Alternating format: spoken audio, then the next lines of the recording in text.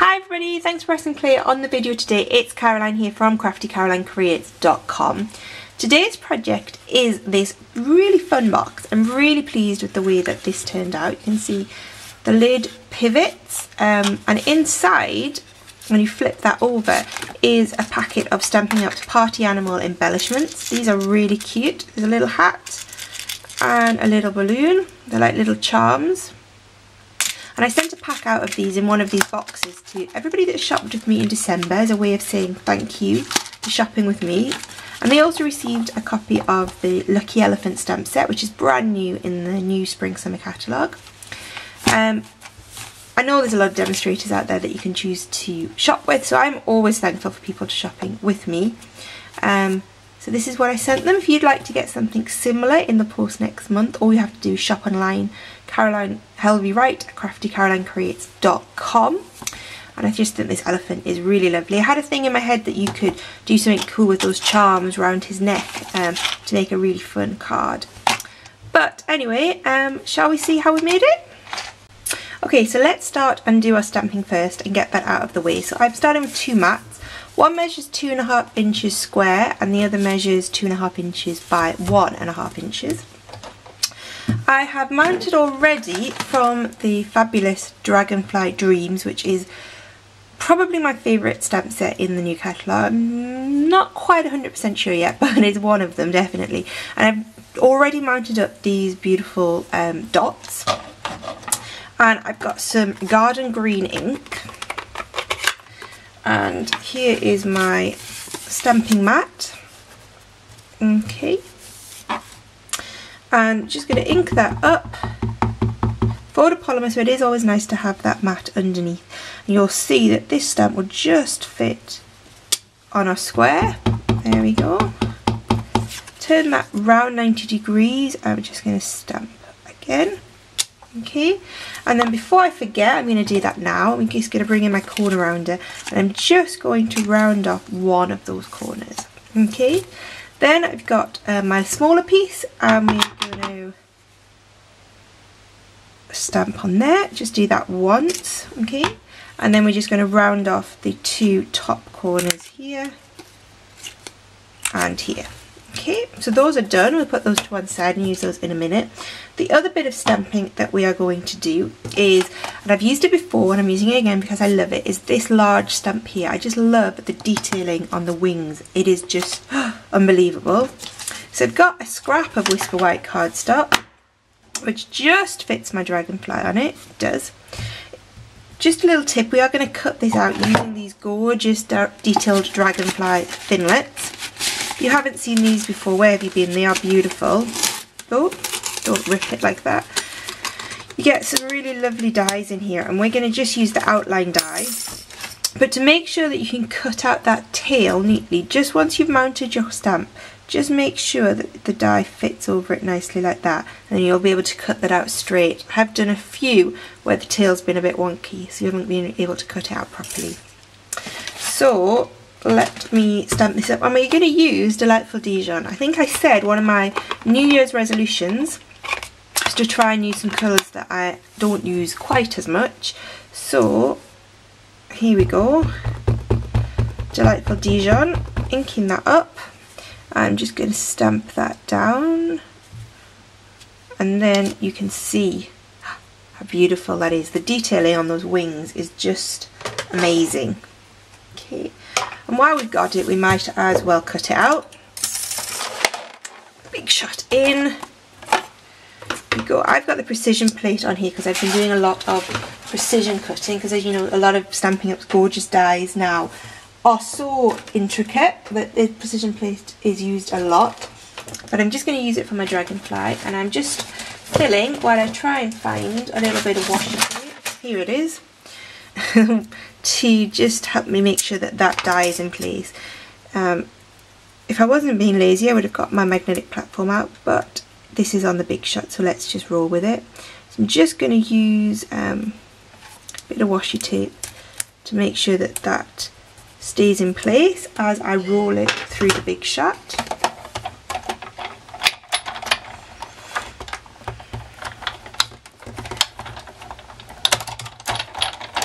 Okay, take that out, move that out of the way, and then I can just pop out that dragonfly. Beautiful. Okay, and we'll keep that to one side for later. So just take this off, otherwise I will lose the die. I was dumpster diving the other day because I'd thrown a die out by mistake, so now I'm being a little bit more particular about making sure I put my dies away after I've used them. Okay, so should we do some scoring and I'll show you how to make the box. Oh, scoreboard in. And I have a piece of cardstock here that measures 7 inches by 6.5. Gonna start, let me just lift you up. All of the dimensions, as always, are on craftycarolinecreates.com. Lift up the camera, and we're going to score 7-inch side at 1/2 inch.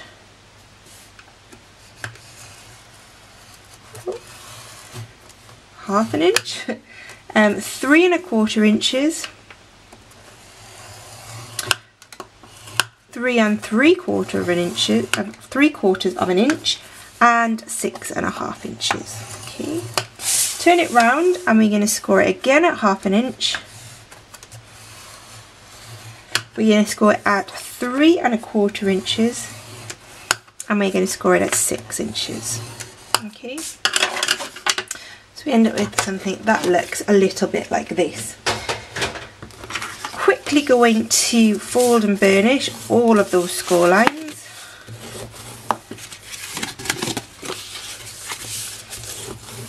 Okay.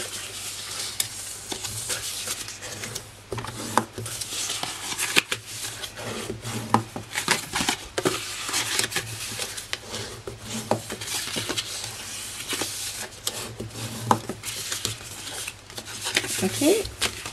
That is us done very quickly. Now we are going to do some cutting. Now, it is a simple box to make, but you just need to be a tiny little bit careful when you come to do the cutting.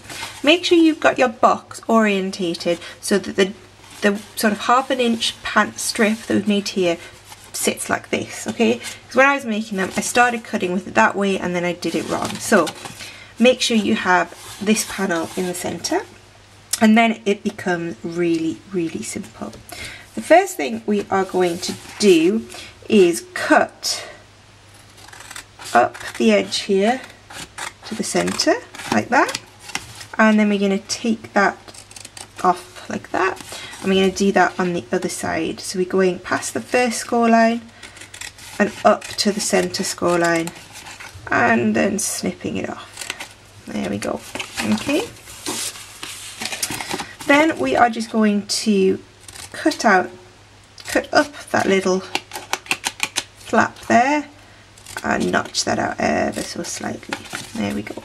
Okay, turn it round, I find, and we're going to cut up here, here, here, and here, and again just notch those out ever so slightly.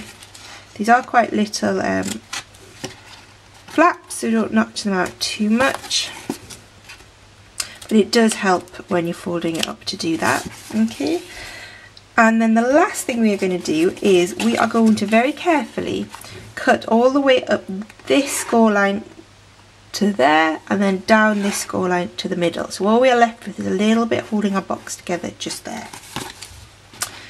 Okay, so all the way up there like that, and all the way on the other side. Make sure you stop when you hit the score line. Okay, so you've got a little section in the centre holding it all together. Let me pop that down so you can see what that looks like, and you can see there that's where we've cut up. Okay, now let's bring a corner rounder in, and we're just going to round off those two corners, just one there and one there. Okay, and then we are going to use a 1.5 inch circle punch. We're going to cut a little half circle off this section and this section. This means that when we build our box up and we've popped in our goodies, we can You can see what's inside and we can get it out easily. I have to admit I didn't do this for the ones I sent to my customers. This was sort of a modification that came to me after I'd made them, and it's a bit harder to punch out once they're all erected, but it's a really nice additional feature to have. Okay, so we're left with something that looks like that. So now it's time to start to build up our box. So how do we do that? It's a lot easier than you think, honestly. I'm going to start by putting some, oh, this fuse is broken, this fuse is working. I'm going to put a little bit of fuse along one strip there and one corner here. Okay. And then we are just going to start with one end and fold that box up like that. Okay, now tuck in these tabs. These might get in the way a little bit, but make sure you fold in your tabs. Okay, like that. And there we've made up our sort of our inside of a box like that. And then this bit folds up and goes around it, as you can see, just like that. And that is then our folding mechanism. So again, just a little bit of fuse along the inside of one of these flaps, like that. And then what I find makes the best solution is to, as I said, fold it up and glue it into place once you've wrapped it round, like that. And that is our basic box. Now, one more modification I had for you over what I sent out to my customers is we're going to put a little pull string to make it easier to open. So I've got my, this is my 1/4 inch, yeah, 1/4 inch circle punch, no, 1/8 inch circle punch. And I'm just going to punch a hole on this edge, so the edge without the holes, just about there. There we go. And this is we're gonna thread some ribbon through this in a second, but firstly what we'll do is we will decorate it. So it's gonna go like that. So let's bring in our pieces that we did earlier. So this, where we did our rounded corner, is obviously gonna match up with our rounded corner there, when you see that. Okay, so I'm gonna put some, just going to use fuse because it's to hand, but you could use Tombow. Just need to be careful if you're using fuse that you get it in the right place first, because there is no mercy, no wiggle room at all. There we go. Okay, and then this piece is going to go inside like that.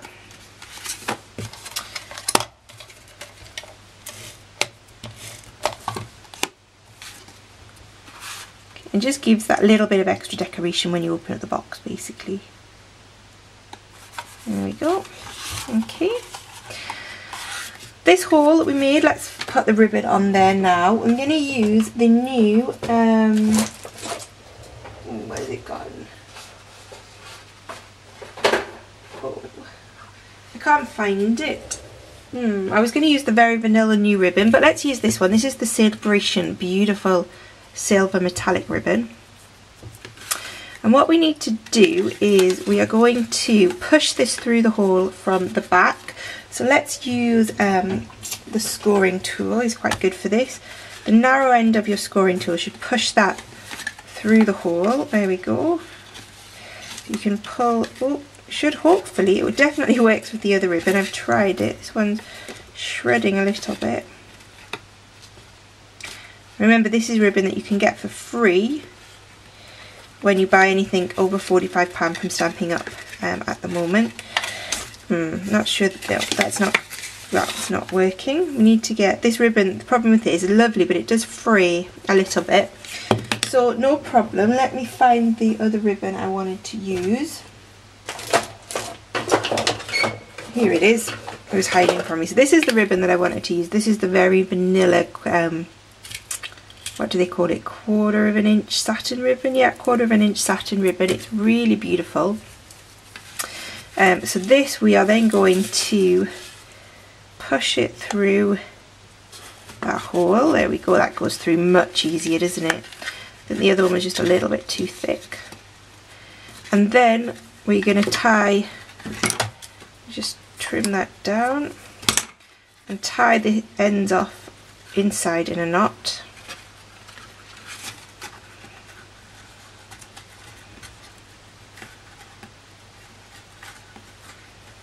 Okay, so pull that in a knot, and then what you can see is we can trim the other end down, pull that taut,